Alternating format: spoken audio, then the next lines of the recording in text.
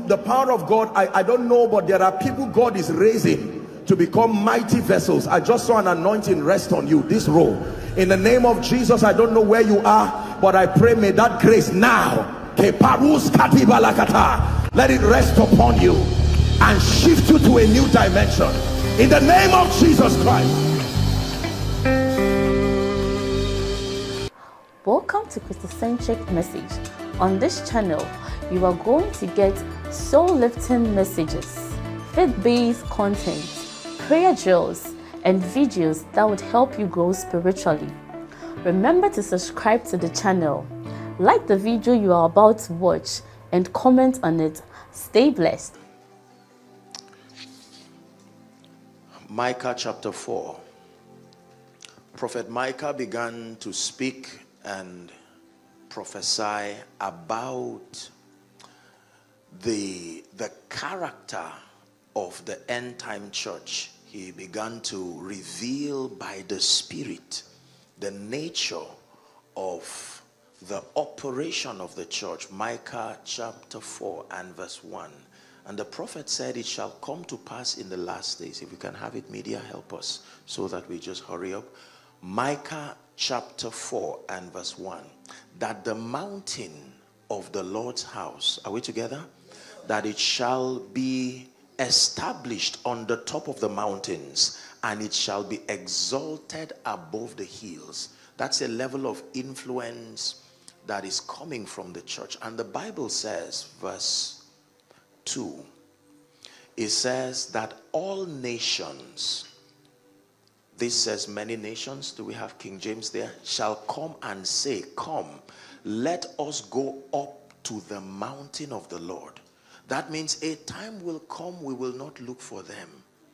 There will be a grace, an investment of the Spirit upon us. And the Bible says that they will say, come, let us go up to the mountain of the Lord, to the house of the God of Jacob. Please keep it there. It says, and he will teach us his ways. This is why they are coming, to learn the ways of God. Please, I want you to understand that, you see, dominion in this kingdom is not an impartation. There is no grace for dominion. Dominion is the resultant effect of your comprehending the ways of God. Praise the Lord. So that your experience and that of another believer, even though the same Lord is rich unto all, the difference will be based on your depth of comprehending the ways of God. And this is also the biblical index to measure spiritual growth. In the Bible, we are taught that you are growing spiritually when two things happen to you. Number one, when you conform to the image and the character of the Christ in experience. This is the first biblical index to measure growth. Are we still together? I'm told there are overflows together. I bless you. I'm sure you're following. So the degree to which I confirm, yeah, thank you. There's a reason why I like to hear the sound. The prophet said, I will reveal my dark sayings upon the harp. Hallelujah. So the Bible says, are we still together? Yes. The degree, it says, my little children, of whom I travail until Christ. He was talking to believers, the formation of Christ. Because you see, spiritual realities are twofold in their operation. There is the prophetic dimension of spiritual realities, realities from the standpoint of the Christ, but there is the experiential manifestation of the same. So realities can be established in the realm of the spirit, but never find expression within this domain. Are we together? The Bible says, forever, O Lord, thy word is settled. But it tells you the location. In heaven, it never said in the earth. It takes faith and the operation of the mysteries of the kingdom to make it settled on earth. And the first earth is you. That vessel of earth. Before your territory. Are we together now? Yes. I'm showing us the conferences like these are encounters with the light of God. It's a feast of light. The Bible says in John chapter 1 and verse 5 that the light shineth in darkness, it says, and the darkness comprehended it not. It is very important. Ephesians chapter 4 and verse 18. Paul was mentoring the church in Ephesus, and he said, having their understanding darkened, he says, being alienated from the life of God through the ignorance that is in them. That means in spite of all that Christ has done, our ignorance, our barrenness, when we are bankrupt spiritually, when we do not sustain the requisite level of spiritual understanding, the Bible tells us that we can be alienated from the potential of the life of God. Are we together this morning? So he will teach us his ways. In John chapter 14, when you read verse 6, Jesus is teaching and he said, I am the way. There is Jesus the way, the methodology of the kingdom. He opens you up to the secrets and the system of God. This is very, very important. God is also a God of patterns. I'm taking my time to build so that you will understand. Exodus chapter 25 and verse 40. When Moses was building the tabernacle in the wilderness, the Bible says in chapter 25 and verse 40 that God continued to come down to insist that you make them according to the pattern. Somebody say pattern. There are spiritual patterns. Things do not just happen haphazardly. There is a pattern for healing. There is a pattern for growth. Are we together? There is a pattern for speed. There is a pattern for influence. And that if you want to host my glory, you must ensure that the house is built according to pattern. Go to Exodus chapter 40. And then from verse 33, it's amazing that the Shekinah of God never rested upon that building until they finished the work according to pattern. And then 34 now says, please give it to us. Then the cloud covered the tabernacle of meeting, and the glory of God filled that tabernacle. Consuming fire, sweet perfume, your awesome presence fills this consuming fire, sweet perfume, your awesome presence fills. Listen, believers, hear me. Every time the glory of God shows up, it comes to confirm that his patterns have been followed. The glory of God never shows up until his patterns have been kept. The glory of God is an attestation upon a life, an organization, a ministry, that the patterns of the Spirit have been kept. So when your life reflects the beauty and the glory of God, it is a report card speaking to the world that you have walked in keeping with God's patterns. Are we together? The glory of God confirms that his patterns. If the glory of God comes upon your finances, it is an attestation that you have kept the patterns of the Spirit.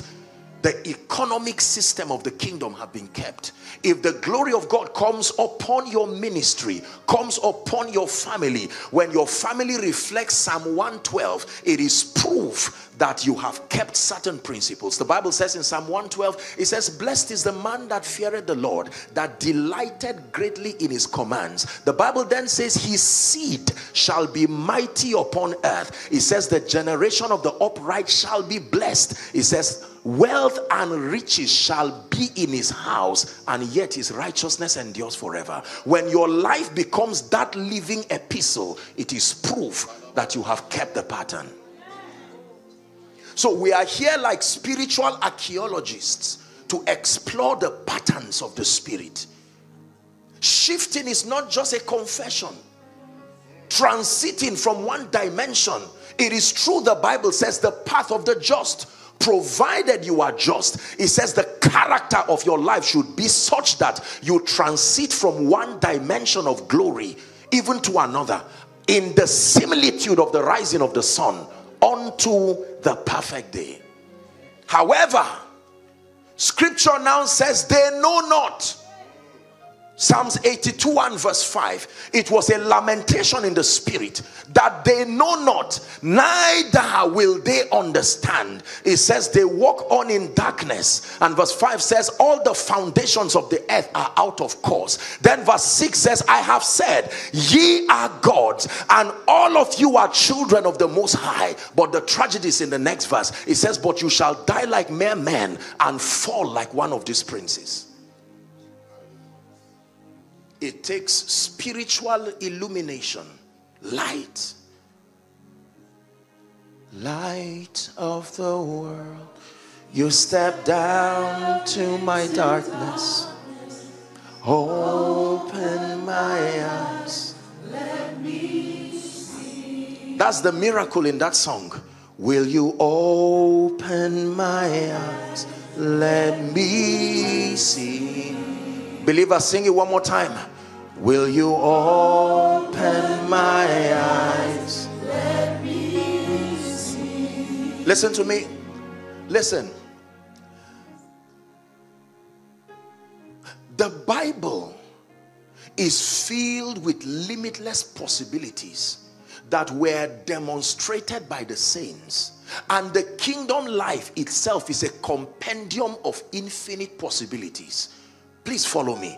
That our walk of faith is only limited by the ability of the one who is called Abba, the source, the sustainer, the defender.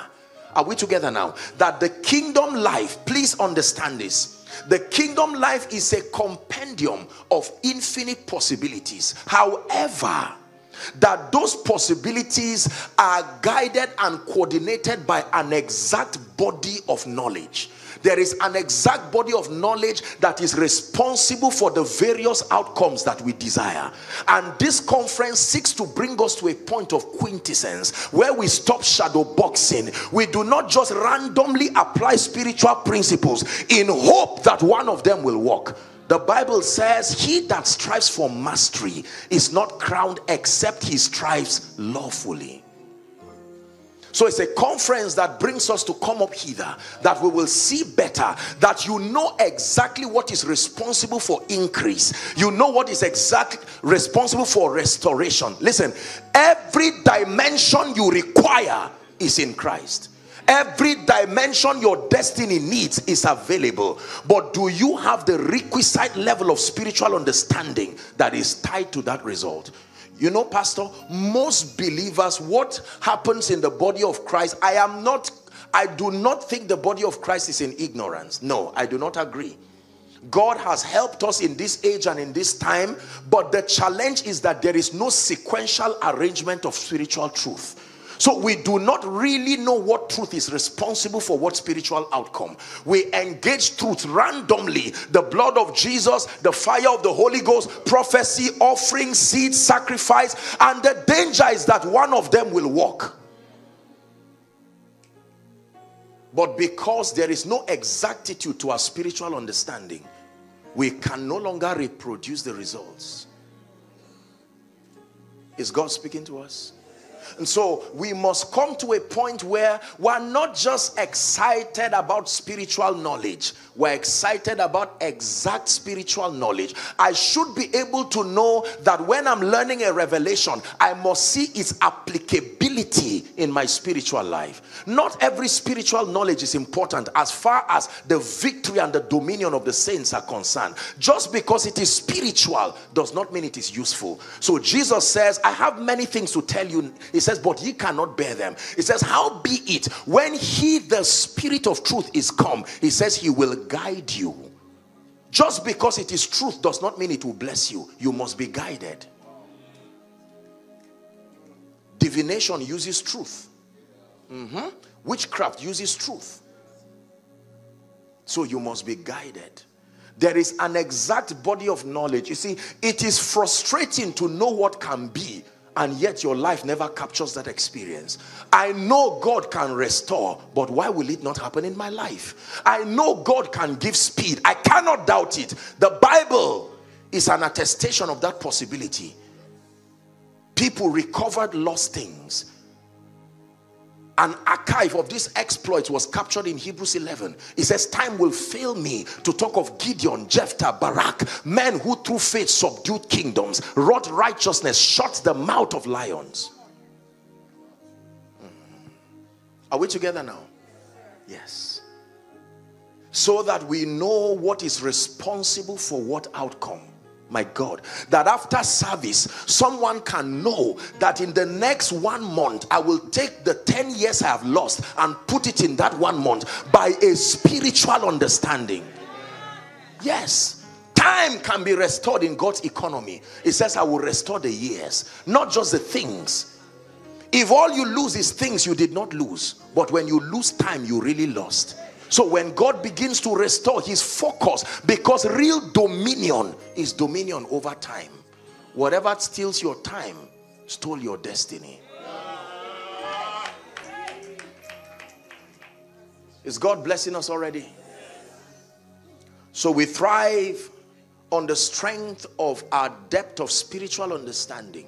Jesus shows up and he begins to mentor a group of people. First the 12, then the 70, then as many who were interested in attending his conferences. He started with what we know theologically to be the Beatitudes. He was teaching them another system of government that was similar but all surpassing in excellence. Are we together? And when he gets to chapter 13 of Matthew, then verse 11, please give it to us. Jesus was teaching them and they were confused as to the parables that he was given. He had to downgrade spiritual realities to use a system that the people were used to. And then he makes a statement that I want us to read together if you can see. Ready? Please read. It says, he answered and said unto them, because it has been given unto you to know the mysteries of the kingdom of heaven. Please stop. He captures this body of knowledge that is allocated for the victory of the saints, and he calls it the mysteries of the kingdom. There is an exact body of truth that is privy to those who are in the kingdom. Are we together now? This is very powerful. That means that our exploits is predicated upon our spiritual understanding, our access to this body of knowledge that the Bible calls mysteries. Everybody say mysteries. A mystery is a hidden body of knowledge. It's a formula, but it is hidden from the eyes and the knowledge of all. It is privy to a group of people. For instance, there are codes of communication that will only be understood by those in the military. Am I correct? They have communications, they have body languages that suggest certain things, but you will have to be in the military. When you are absorbed into that system, then they open up to you so that they can be communicating, and a layman who is not a military man may not understand. They are called mysteries. A husband and a wife can have codes of communication as far as the family context is concerned. Pastor can, for instance, tell his wife, get the visitor a drink, and yet the visitor never hears anything. By reason of intimacy, they have established certain codes. Are we together now? In the kingdom, there are mysteries. For instance, there is he that scattereth and yet increaseth. It's a mystery that only the sons in light can understand. It says there is he that withholdeth more than his meat and tends to poverty. For instance, why will a man dance his way out of shame and reproach? Dancing does not make sense to be a weapon of victory, but it is a mystery in the kingdom. Praise. Why should I sing and dance in the midst of situations and circumstances that are unfavorable? Because the Bible says you will reap in joy, not with joy, in joy. So if you are not joyful, the possibility of the harvest is not even there. These are mysteries. Listen, When things were missing in the Bible, there was a mystery that they engaged. It was the ministry of the prophetic. Alas, master, it was borrowed. He said, don't worry. There is a provision in God's economy where things that are lost can return. And I'm saying it prophetically to someone. Listen, do you know that whatever lives your life is still on earth? That means there is a technology that calls it back. And the bones were very dried. He says, son of man. Listen, just because you could not see the bones did not mean they were not there. They were there waiting for a dimension of spiritual reality to call them back. That means relationships can be called back. Finances, money can be called back. Your passion, your fire for God, the things of the spirit can be called back. Please believe, find a way of believing what I am telling you. It is true. Are we blessed? You are not growing if your understanding is unfruitful. As far as the exact, listen, when it has to do with our knowing God and pressing into the deep things of God, it is infinite. We will never exhaust it. Even in heaven, there is room to come up hither. We will continue to learn God as a book that never ends. Are we together now? However, as far as the victory of the saints is concerned, there is an exact body of knowledge that is finite. The knowledge that makes for the victory of the saints on earth is not infinite. It is finite. Like the curriculum of a university, you can hold it. And know that with all humility, I have exhausted the length and the breadth as far as the victory of the saints is concerned. The understanding that the principles that make for victory is infinite already frustrates you from the start of the journey. You are supposed to be so blessed that you no longer try to look for things and you focus on him. He now becomes your project. He now becomes what the continuity of your spiritual pursuit is, no longer to get things but to seek him.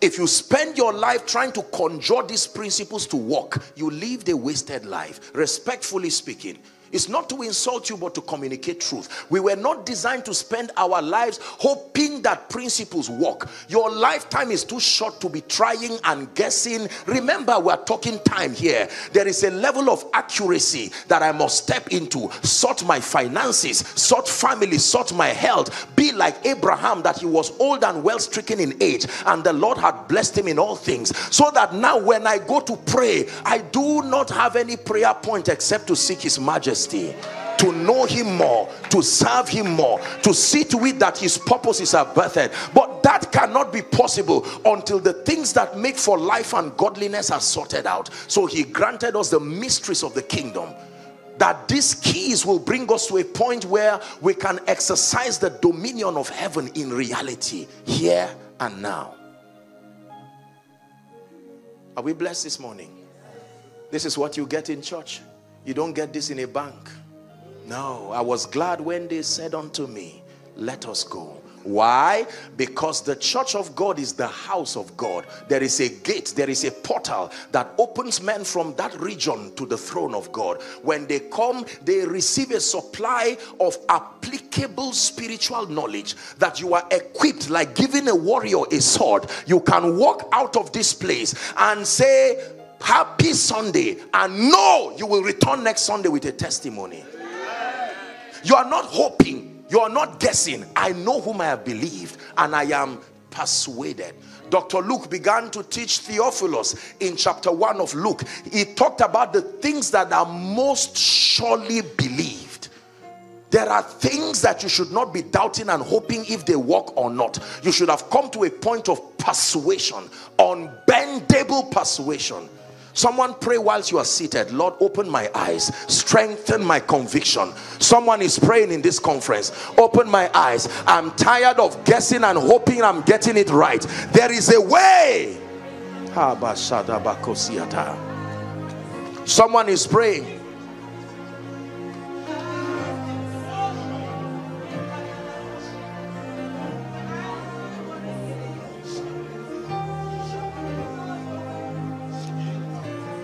Hallelujah.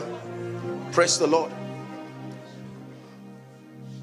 I don't have all the time, but I'm going to just be sharing with us maybe one for this service and then another for the next. What I call the mysteries of the kingdom. Did I give my message a title? Call it the mysteries of the kingdom. Let's call this part 1.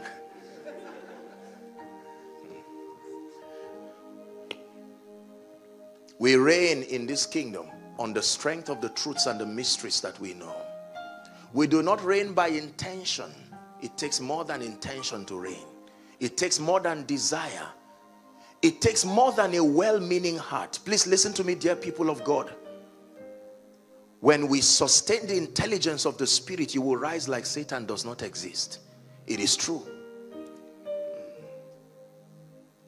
Hallelujah. Our ignorance will continue to magnify Satan. To the degree to which our ignorance remains, that is the degree to which he remains magnified. Knowledge deflates him. Deflates him to a point where he no longer becomes a point and a source of concern, because you have been so elevated by the strength of knowledge. It says, I went up by revelation. I didn't go up by desire. I went up by revelation. Hallelujah. Are we ready for the mysteries of the kingdom? Number 1. The first mystery of the kingdom that I will share with us, that is responsible for the strange rising and the lifting of men, that can transit any man, any organization, and any body of people from one dimension to the other, is called the mystery of prayer. The mystery of prayer. Luke chapter 18 and verse 1. Jesus is teaching now. And how many of you know that when Jesus is teaching, you listen to him? Jesus is teaching on prayer. And this is what he says. The Bible says he spake a parable to the end that men ought always to pray. So the only person exempted from prayer is the one who is not a man. This is the first information. Prayer is not for prayer warriors. Prayer is not for preachers. Prayer is not even for desperate people. Prayer is for men. He spake a parable to the end. The morale is that men ought always to pray and not to faint. Are we together now? So he's teaching on prayer. Let's listen to Jesus's thoughts on prayer. I have to rush because of time. Jesus is giving a scenario. He starts by saying there was this judge. Wow, scene 1 already is a law court. Are we together now? And then he describes a judge. I pray you never find such in your life. That there's this man who did not fear God. That means the Holy Spirit cannot talk to him and he obeys. And then he did not also regard men. You could not talk to him. What sort of a man is that? Did not fear God, did not regard men. This was the judge. Your destiny depends on such a man. No fear of God, no regard for men. Sin 2, very interesting, verse 3. The Bible now says there was a widow. Look at the contrast. A widow is a woman that is supposedly defenseless.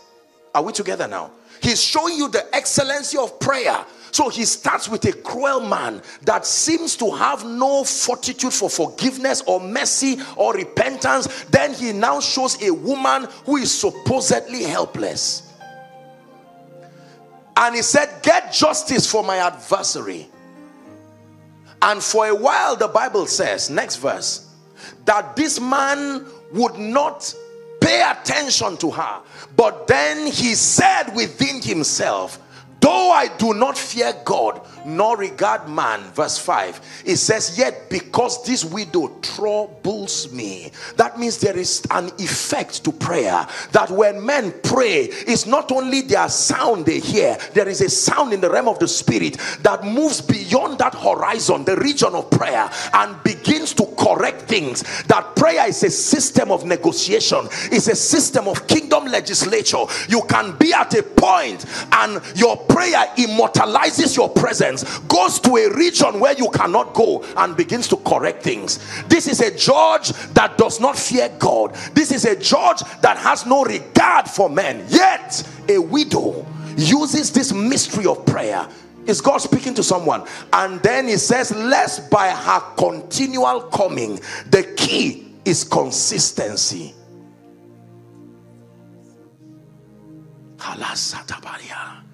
That means when I am weak, prayer can make me strong. You may think London will not open up for me. You are right until I pray. You may think I may not get a job. You are right until I pray. You think my children will become what other people have. You are right until I pray. Your prophecy about me is correct until I pray. It's true that I should fail. It's true that my papers don't seem to be coming until I pray. Jesus is teaching that the saints are not powerless. When you understand the jurisdiction of the spiritual realities that prayer can capture, it's not just an instrument to respond during emergency. No, prayer can move things. Believe me. You can grow your way through prayer. You can transit to a newer version of you through prayer. Luke chapter 9. Please give it to us. We have to hurry up. My spirit is fired up. Luke chapter 9 and verse 29. Luke chapter 9. The Bible says as he prayed, two things happened that must happen to someone after this conference. Number one is the appearance of his face was altered. That means prayer can transform you to a weak, from a weak you to a strong you. Prayer can transform you from a timid lady, a timid man. The first thing that happened when Jesus prayed was that his countenance, I can become a newer version of me if I can pray. Rejoice not over my yesterday. Prayer can change me. Yes, I know that I was once Saul, the son of Kish, barren of spiritual intelligence, not even knowing where the donkey is. But as I pray, I will find a Samuel and I will return back to be one of the sons of the prophet. Men can grow. Men can transit. They can rise to superior versions of themselves. All you see is not all that can be. There truly can be more. Apostle, nobody wants to help me in London. I don't know why. I don't have anybody. You are right until you pray. Apostle, I am bound hand and chain and it looks like my life cannot move forward. Ask the early church. They prayed. They prayed angels to the earth. They prayed chains to fall. We are here for you. Come and do what you do. We are here for you. Come and do what you do.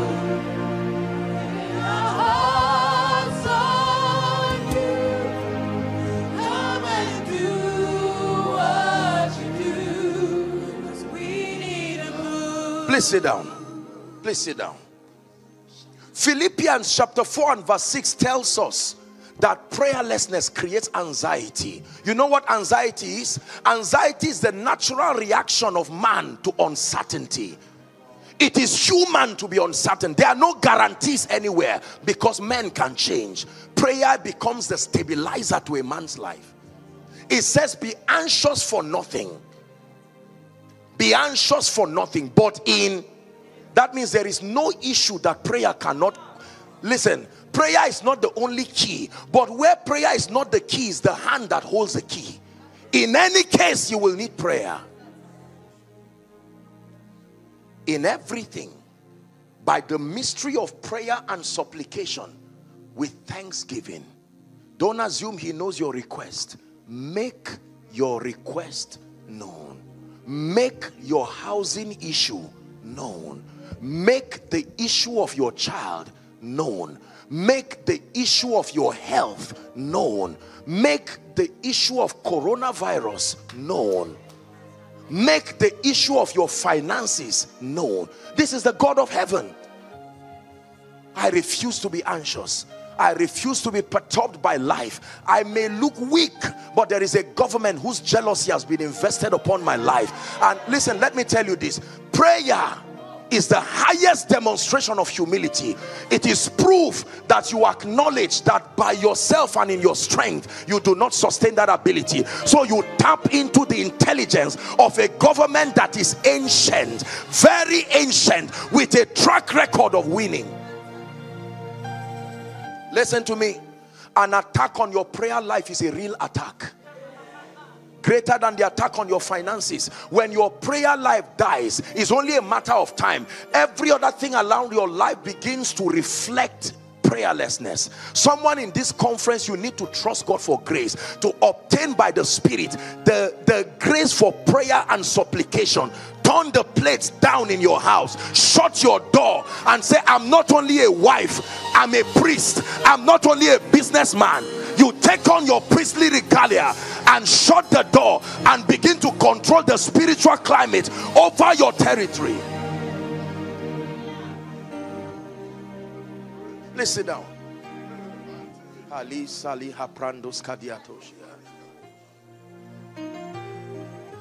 Men who can pray do not take no for an answer. Be careful when you tell them no. You will soon say sorry. Hezekiah was a man appointed to death in chapter 38 of Isaiah. And a true prophet, Isaiah, brought him a report from God. You will not recover. And he said, thank you, prophet. I honor your office. Let me talk to God. And he turned to God and said, did you not create a system of negotiation? Remember, if I die, who replaces me in serving your purposes? And God said, no. Listen, you can negotiate new realms in your life. You can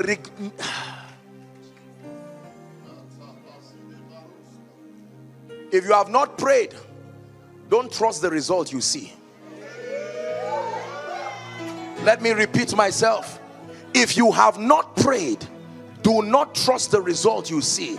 Next week I will give you a property. Don't trust that result until you have secured it in prayer. The vacillations of men, are we together now? The inconsistencies of men, you will have a plethora of heartaches until you learn the excellency of prayer. I don't trust anything until it is secured in prayer.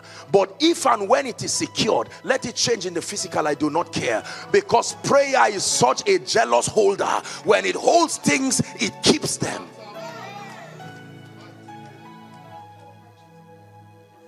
Everybody say prayer.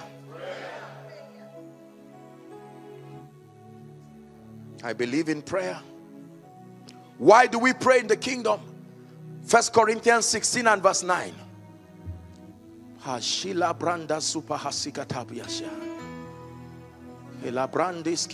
First Corinthians 16. Give us verse 9. Someone please read. For a great and effective door has opened to me, and there are many. Listen, you don't need to find out where Satan is. Just look for where open doors are. Everywhere there is an open door, there is contention. Everywhere there is prophecy, there is contention. Everywhere the attention of God is, that's where Satan is. You don't need to look for where he is. He is wherever the word of God is going, because he wants whatever God says. So if God has spoken through your man of God over your life that this is a season of shift, I can tell you, when Jesus was done fasting, the first person he met was Satan. I hope you know that. There is a fast that brings him close to you.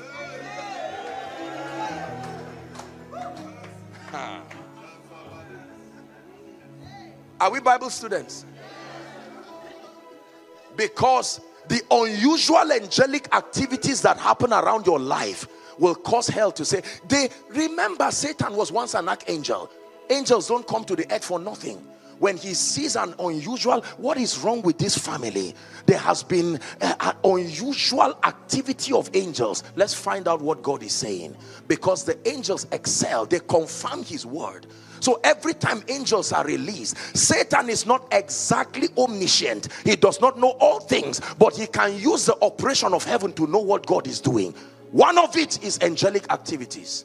because they signify the word of God. Revelations 1 verse 1. The revelation of Jesus, which he gave to his servant John, he sent it and signified it by his angel. Could that be why when prophecies come, contentions come too? Because when you are lifted, the name of the Lord is also lifted. Your children are also lifted. The testimony of God's grace spreads abroad all over London. And so Satan will come, because he knows that in your discouragement is the discouragement of many. So instead of looking for everybody, he finds you and uses your life like a painter trying to draw, and says that God is not faithful.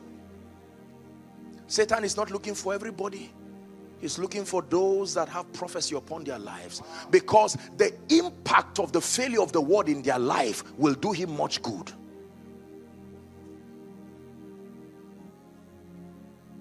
Hallelujah. One more scripture and then we pray. James 5:16. The Bible first starts from verse 13. It says, is any man afflicted? When you are afflicted, it did not say run to neighbors who cannot help you and open up everything about your life and your family. No. Is anyone afflicted? It says, let him pray. Even if you do not know what to do, start praying. It is in the prayer that direction comes. As they prayed, the Holy Ghost spoke and said, separate me Paul and Barnabas. Help that man. The anointing of the Spirit is upon him. You are stepping into a new dimension. Please help me with the cymbal. I'm seeing a dove just come into this building, and I'm seeing 11 people. Please bring them out. Right now as I'm speaking, right now the power of God is coming on them. Bring them out. Right now, 11 people, a new dimension, fire for prayer, right to the back, and the overflows.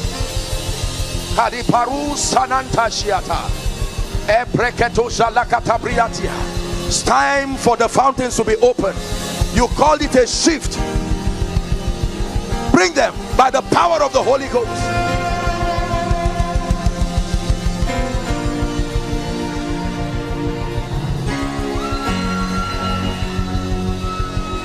Fill me up, God. Fill me up, God. Fill me. Bring them out. Fill me up, God. Hallelujah. Now listen. The Lord is telling me, I want to release. Oh God, God is messing my sermon already. I'm about to release a grace for speed. Listen, please hear me. And as I pray this grace, the power of God will come upon you. It doesn't matter where you are, and people will start running physically. I want you to hold them so they don't injure themselves. Father, I decree right now, all over this place, I bring an anointing. Move to a new dimension. Speed. Bring them out. Speed. Speed. Kaparuta shiata. Speed. Speed. Speed. Step into a new level. Step into a new dimension. I bring you the ministry of the Holy Ghost. I bring you the ministry of the Holy Ghost.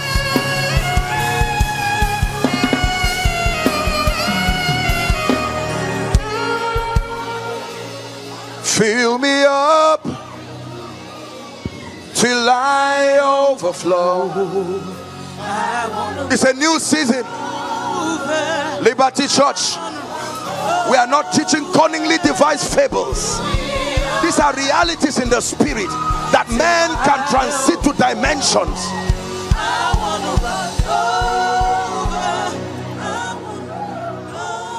Hallelujah. We're wrapping up. This is what you get in church. Hallelujah. David. I'm hearing the name David. Who is David? David. David, you are a photographer. David, who is that? Fill me up, God. Fill me up. You are stepping into a new level. Receive that anointing now. New dimension in the spirit. Fill me up, God. E baruta saladushia lakata. E brendes ke baruta siata. Listen. In all honesty, let me advise you. There is no point living after this service, because there is still one more truth that I want to share with you. Is you came for a conference. Don't waste your time and waste your life, so that you can receive something that will shift you. There are certain days in the lives of men. Dearly beloved, I hope you were blessed by this message. I want you to keep doing something for this man of God, our man of God, Apostle Joshua Selman.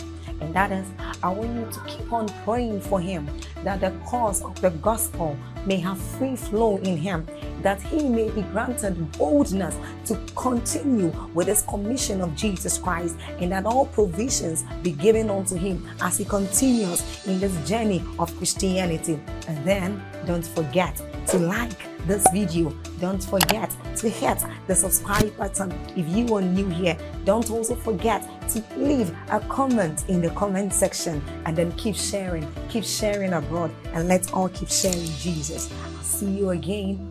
Bye.